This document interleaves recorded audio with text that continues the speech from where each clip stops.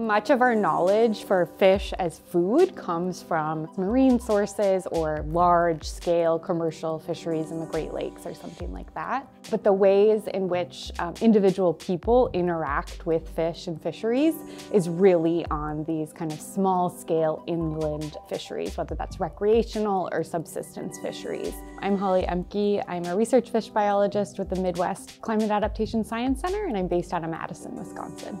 Most of my research is focused on understanding conditions to support inland fish communities in a changing climate. So that work happens in partnership with local communities of use, whether that's tribal communities or angling communities.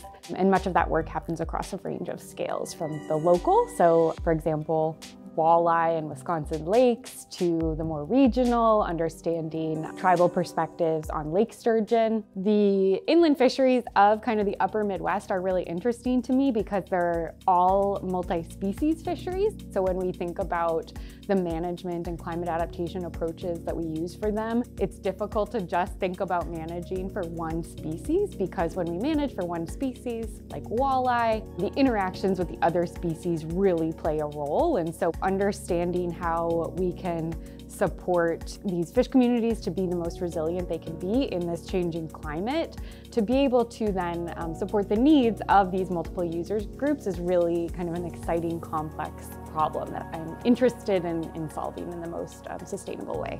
Inland fisheries provide a really important source of food, and we're, I think, just starting to understand that contribution.